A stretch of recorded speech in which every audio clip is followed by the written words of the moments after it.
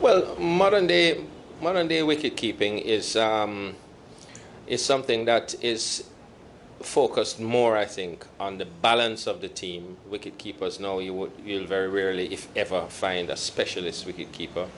They all have to bat, and especially in the limited over version of the game, it's very, very important to have that balance, to have someone coming in the middle who can turn a game around. So I think the wicket keeper is probably more important in the limited over form of the game, more important for his batting than anything else.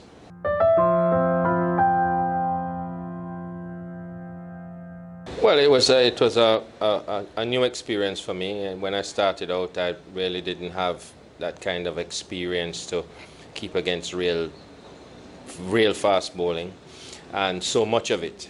But as over time, I had to learn and to adapt my techniques to become a lot more effective, and I think I managed to do that.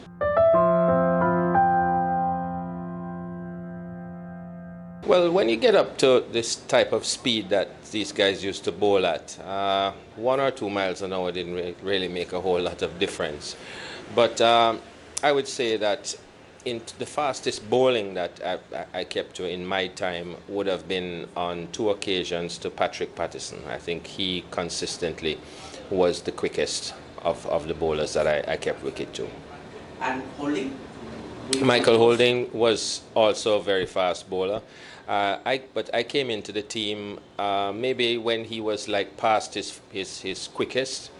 But still, as I say, they were all up in a pace bracket that, they bowled at express pace. And I'll just say that Patrick Patterson was probably, from time to time, the quickest of the lot.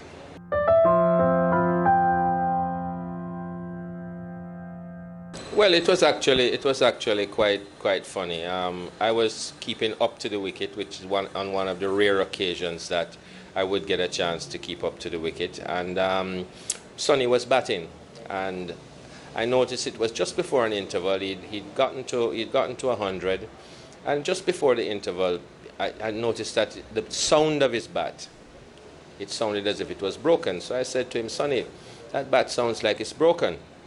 He says, "Yes, I'm going to change it at I can't remember if it was lunch or tea." He says, "Yeah, I think it was tea time." I says, "I'm going to change it." So I just said to him, "Boy, I wouldn't mind having that." And he didn't say anything. And when the interval came and we were going to our respective dressing rooms, he just turned around and walked over to me, handed it to me, and says, "Here, I'd like you to have that." And that's how I ended up with it, and I have it to this day.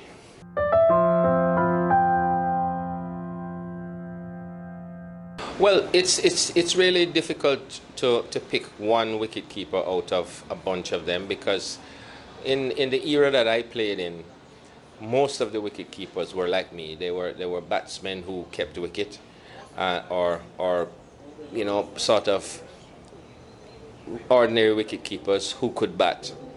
And so when it comes to great wicket keepers, I would probably have to go before my era, back in the days of Alan Knott, who was a great technician, Wasim Barry as well, Saeed Kermani.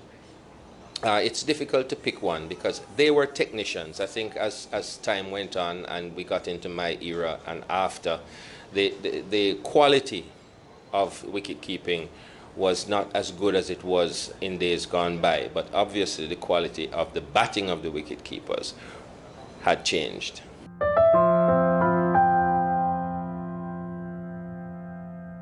Well, I think that Wriddhiman Saha has had a very good series. He looks very, very technically sound, especially up to the stumps, which is something that all Indian wicket keepers I've seen are. He's shown good agility behind the wicket. It hasn't really put too much of a foot wrong in this series. He looks a very, very good prospect, and add that to his batting, he looks as if he's someone who could play for India for a very long time. An excellent replacement for MS Dhoni.